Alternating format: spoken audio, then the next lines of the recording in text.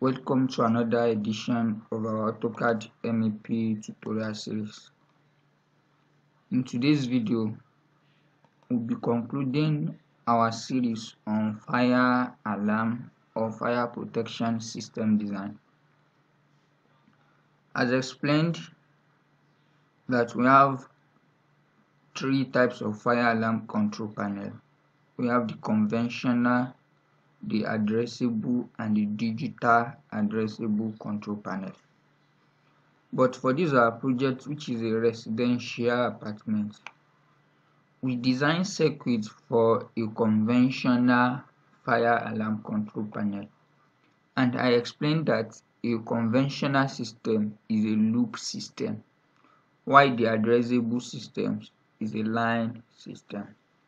So to design the control panel schematics for this our project, after we've distributed our smoke detectors, heat detectors, the break glass, or you call it the manual call point, the fire alarm bell, the next thing is to design our control panel. But the first thing is to specify the location for the control panel. So let's go to our legend. So here is the symbol for my alarm control panel. So I said fire alarm panel, flush mount type.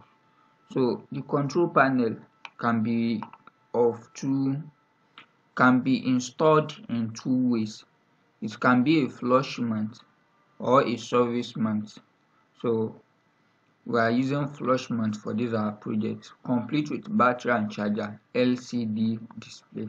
So let's copy this CP.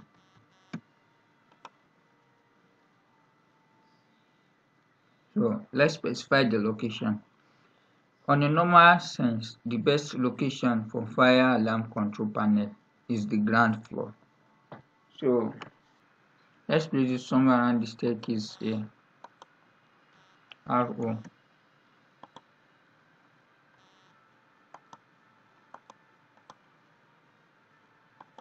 Let's increase the scale. SC by 2. So we're having our control panel here. So let's name it CP.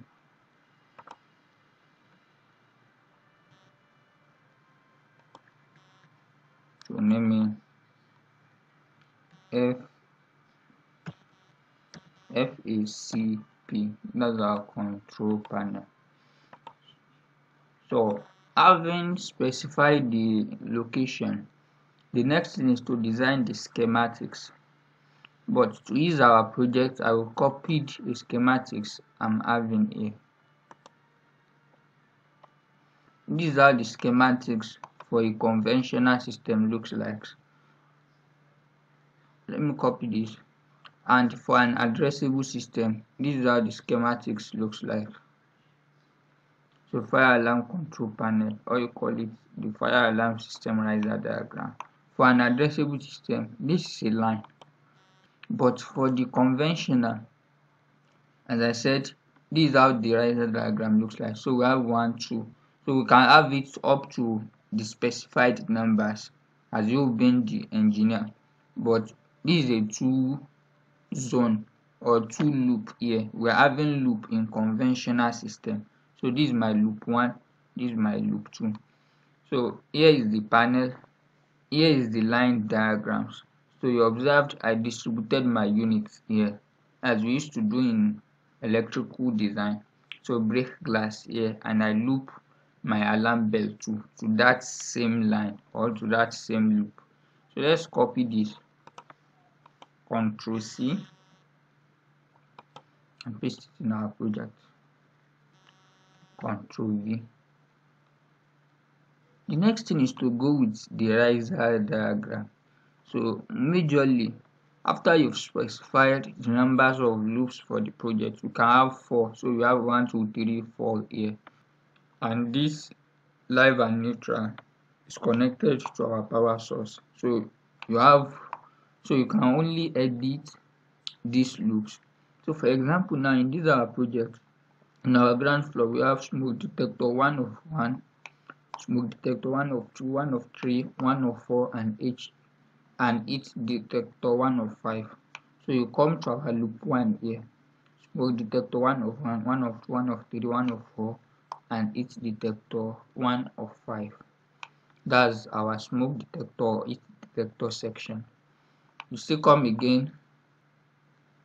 For that same loop, we also have break glass 1 of 1.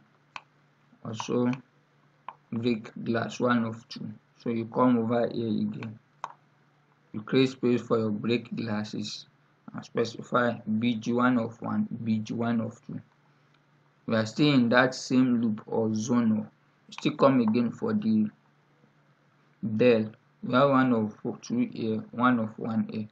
You specified it also, and you close the loop here. So the loop starts from here and it will be closed here. So that's how it comes over to the B1 again. We come to the other loop 2, which is the other zone, which is our first floor, right?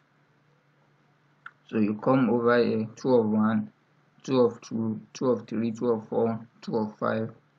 We have it here, 2 of 6, 2 of 7. You come over here, SD 2 of 1, 2 of 2, 2 of 3. You specified the members. Lest we forget, the maximum numbers of detectors we can have is 12, and the maximum numbers of other devices in a loop is 6, making the total number of 18 devices in a loop. So we have 8 here, 7 rather, SD 2 of 6, 2 of 7. Here we have 2 of 7. You count the numbers of our bell, of our break glass rather, 2 of 1 here and 2 of 2 here. That's it. You specified it 2, and our bell 2 of 1, 2 of 2.